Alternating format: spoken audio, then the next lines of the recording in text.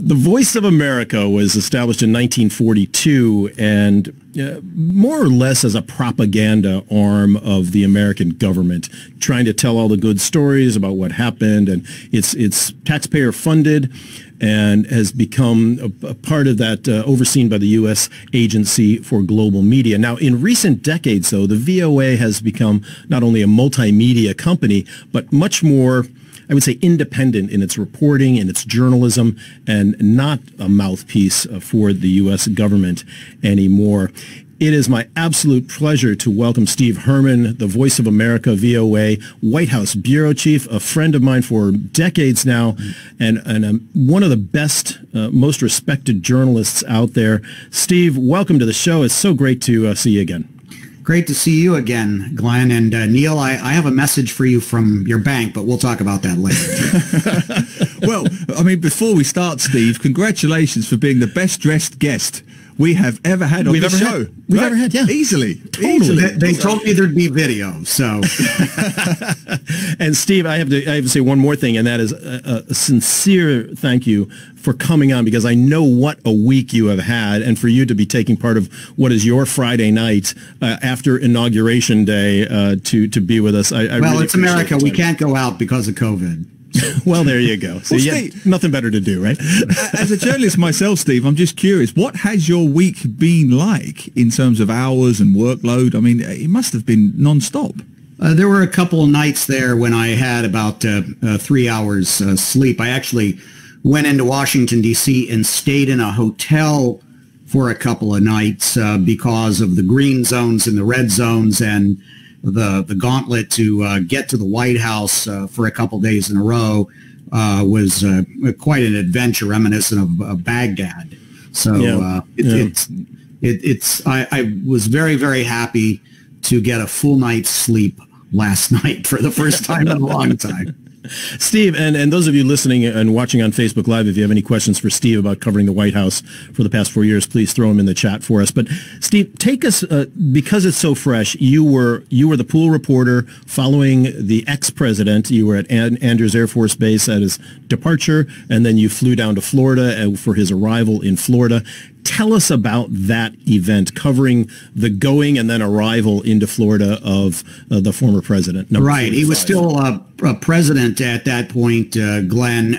The president took Marine One for the very last time out to Joint Base Andrews, about a 12-minute helicopter ride from the White House just outside D.C. and Maryland. And I was part of the press pool waiting there.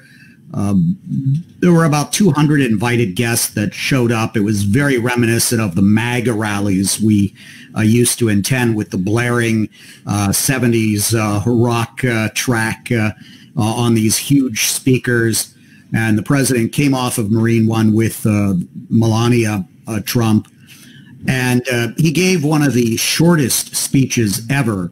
He was very subdued. It only lasted about 9 minutes.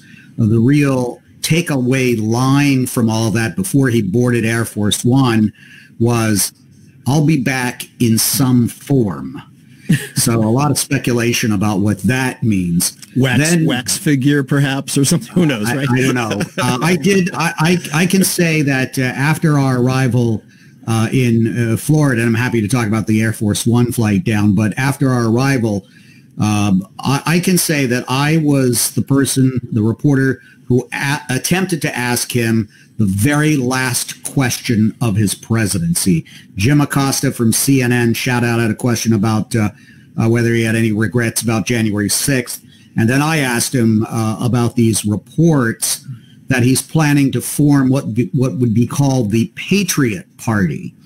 And he turned, looked at us and waved and said thank you, and climbed into the armored vehicle and rode down Southern Boulevard in Palm Beach. There were hundreds of people lined on the streets, most of them cheering him, some with Trump 2024 signs. There were a few Biden supporters out there as well. They had some police around them guarding them because that's a very pro-Trump neighborhood, apparently. The motorcade slowed down to a crawl, and Trump took it all in the waning moments of his presidency, waved to the crowd. I was in Pool Van 3. And when they realized they were looking at the media near the back of the motorcade, we were extended the courtesy of the middle finger numerous times by some in the crowd. And then the bulk of the motorcade pulled into Mar-a-Lago. The pool vans did not enter, and we sat in a nearby parking lot until the stroke of noon, even though Joe Biden had taken the oath of office a little bit early. But we were there until the very end of the Trump presidency. So, Steve, did I hear that right? You were on Air Force One, is that correct? On the flight Yes. down. What was that like? What was the mood on the plane like with the Trump family? I've flown on the plane dozens and dozens of times with Trump during his presidency. And sometimes he'll come back, talk to us on the record, off the record. He did not. There was a lot of family on the plane that day. The most unusual aspect of that flight was when we were coming in to land at Palm Beach International Airport, the pilots did a low altitude flyby of Mar-a-Lago, which was an interesting angle. I put out a photo of that on Twitter, of course. And it was a very subdued atmosphere. And I think also for the media as well, we realized this was the very end of an era. We were witnessing a part of history. The other notable takeaway from that was the final meal of the Trump presidency on Air Force One was... I saw you posted the menu on your Facebook page. Southern-style steak and eggs and grits. Cheesy grits, nonetheless. Cheesy grits, yeah, you remember very well. And we had a steward did come back to the press cabin with a special basket of the Donald Trump autographed M&Ms and matchbooks. And that was a surprise to me because I thought the matchbooks went out with the Reagan era. Nancy Reagan had banned the complimentary packs of cigarettes with cigarette smoking on Air Force One. Although I think on that flight down to Florida, there were probably a few on the plane that did want to have a cigarette. Steve, this is like a 1980s wedding. You know, you get a book of matches with the couple's name on it, maybe a cocktail stir, a napkin. Right. Unbelievable, right? That after so much time, this is what you're getting. Steve, put into perspective, if you can, what it was like for the 4 years. I mean, I've been following you on Facebook and seeing the trials and travails. Trump has more than once gone after you directly during Q&A sessions and really putting the full weight of pressure, not only on you, but many of your colleagues at VOA. Are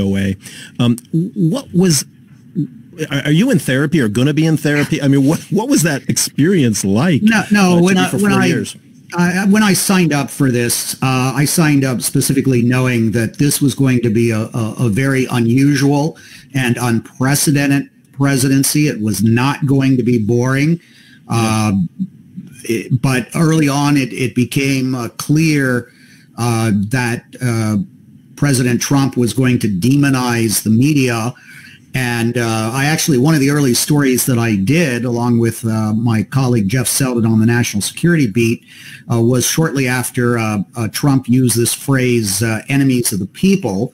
And we pointed out that this was not some sort of innocuous language, whether Trump knew its background or not, but linking it to the Soviet Union of Stalin, it was very ominous. And at rallies, we always have a Secret Service agent with us, not necessarily to protect us, but to make sure that nobody infiltrates the little bubble that we're traveling in.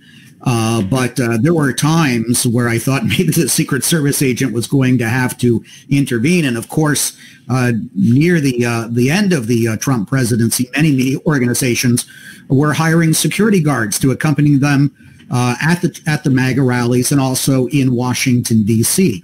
So that was a bit unusual. I've spent 26 years in Asia covering coups and riots and contested elections and all sorts of things. So I had a bit of a background for being in so-called fragile democracies and more autocratic countries, but to experience this in your own country as a reporter was definitely something I had never experienced in my career previous to that.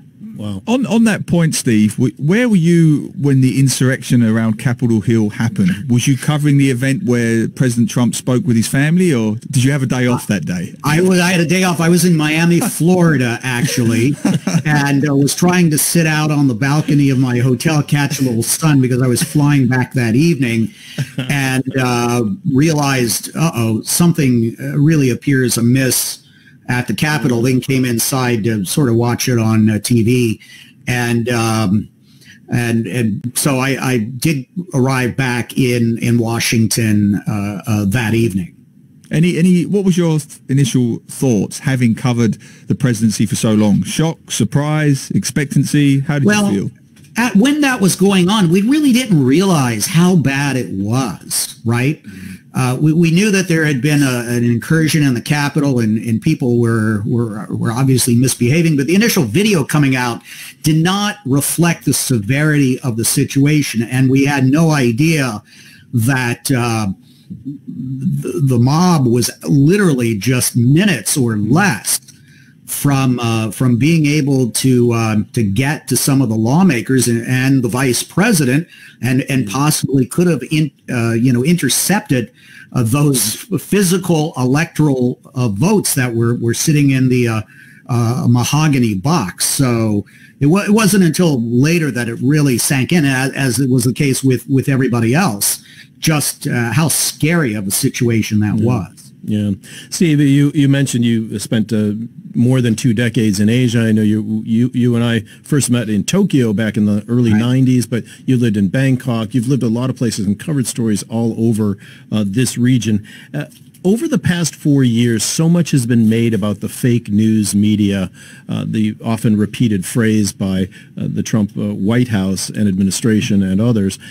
Do you sense that there is long-term damage to the brand of journalism, both in the U.S. and overseas, as a result of that constant haranguing? And of course, it's been picked up, in the Philippines and in Venezuela, other countries around the world. Now, the leaders there have picked up that same kind of language. I think in a lot of countries, journalists have been in jeopardy for a long, long time.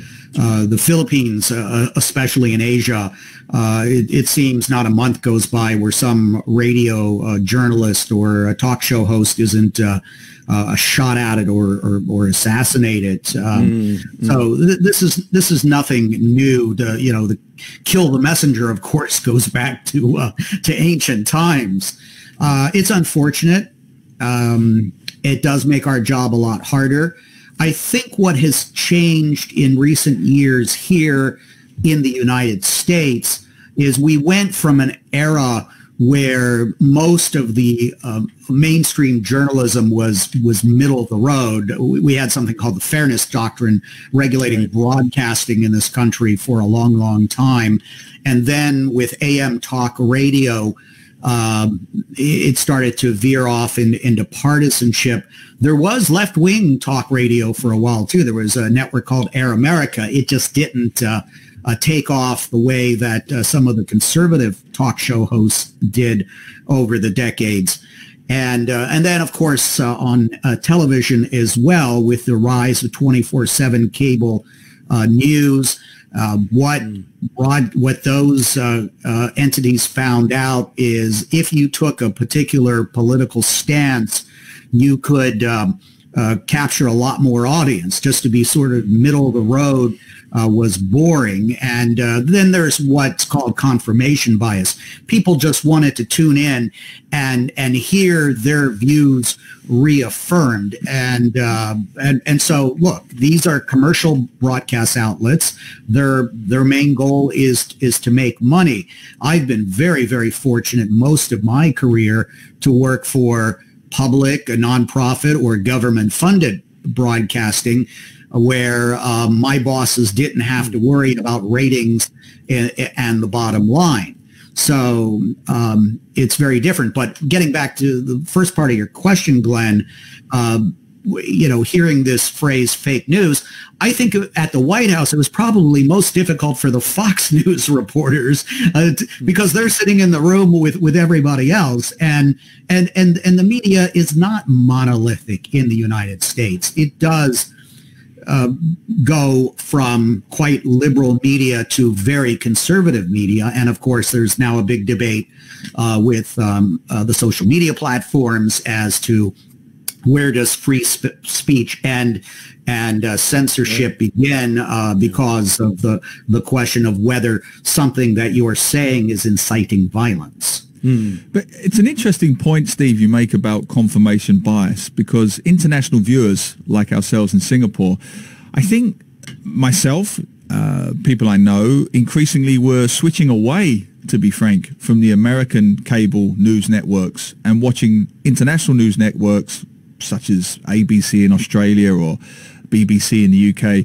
because of that confirmation bias. To pick a couple of examples, CNN on one side, Fox News on the other, you could sometimes feel like you were watching, they were covering two entirely different events when they're supposed to be talking about the same thing. Now, I know you make the point that they have a bottom line, they're pandering somewhat to a certain established audience, but can that also be counterproductive, where if that continues indefinitely, will the more middle-of-the-road viewers switch elsewhere, switch to watch yourselves, switch to watch BBC, ABC? Could that happen? Well, Neil, first of all, you're very fortunate overseas that you have this cornucopia of choice. But for a lot of Americans with their basic cable package, they don't have that choice. There is CNN or Fox or MSNBC, so they're probably going to gravitate to whatever they feel most comfortable with. The other big question is whether there really is this middle of the road anymore. I can tell you, I came back to the United States in 2016 after 26 years in Asia, and the biggest culture shock for me was finding this country so polarized politically that there wasn't a middle of the road, and to try to be, express conservative views on particular issues, maybe about fiscal responsibility, and liberal views on social values, you had to check the boxes with people. You were all this way or that way, and if you weren't on whatever side that they were on, then you risked being socially ostracized to some point. And of course, people could find comfort also for their biases, the attitudes by getting with like-minded people on social media as well.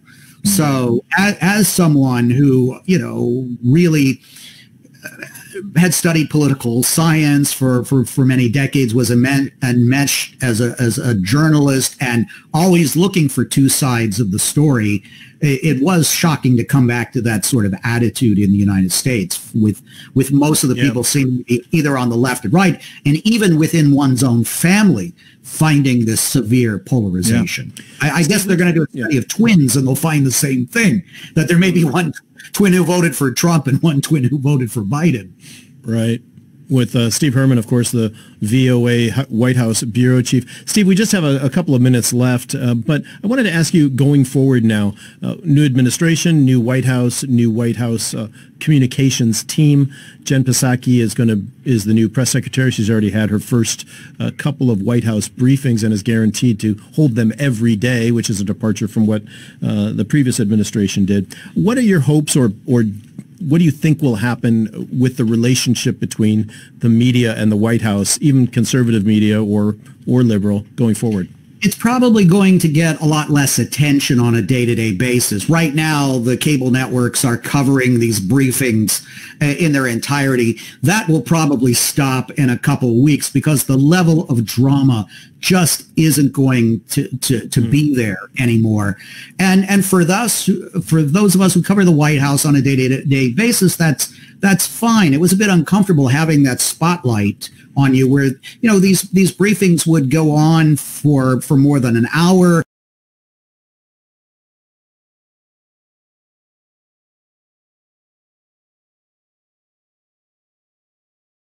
every reporter in the room back in the Obama days would be able to get their questions in. They were focusing a lot of the time on policy points, trying to clarify things. It wasn't that everybody was trying to throw out a gotcha question, or that the press secretary was also trying to score political points for the clips on the TV newscasts later on. So I find that to be very refreshing, and if people think that the briefings are boring and don't want to watch them in their entirety anymore, that is going to be a sense of normalcy, I think. Well, that's interesting because it ties in with a comment from one of our listeners, viewers. LL Tan has said, "I like the blasé way Steve said, oh, he took Air Force One dozens and dozens of times. That's detachment in journalism for you." So on that point, as you have taken Air Force One so many times and you've covered, let's say, a reasonably sort of polarizing era, to be diplomatic, of the last 4 years, how do you feel now going forward? Do you feel refreshed? Do you feel energized that it's going to be a more normal, inverted commas, boring era? How do you feel about covering the next 4 years? Well, I think I'm still sort of depressurizing after the past weeks, months, and years. And I don't know. I think it's going to be refreshing to be able to drill down on particular issues. We were always in sort of crisis mode with the Trump presidency. You couldn't plan your day and say, okay, the talking points today are going to be about the economy. So I'll have a story for you at 5 p.m. today about the new economic policy, because Trump would come out, say something, and blow up his own messaging. And whatever he said became the huge story, and you had to focus on that. There's going to be a lot more discipline with this Biden White House. That's absolutely certain. So we'll be able to sort of plan out, and I think we'll be writing better stories, more qualitative stories because of that. But there's some perception that, there's just going to be this long honeymoon between the White House press corps and the Biden administration. Not at all. The Obama administration had a very contentious relationship, maybe not to the degree of the Trump presidency, with the White House press corps. And I think everybody's on their best behavior right now, especially after the past 4 years. But look, reporters, regardless of what may be their personal political views, are dogged. They want to get a good story. They want to drill down. They are going to be looking to find the inconsistencies in any messaging coming out of any administration.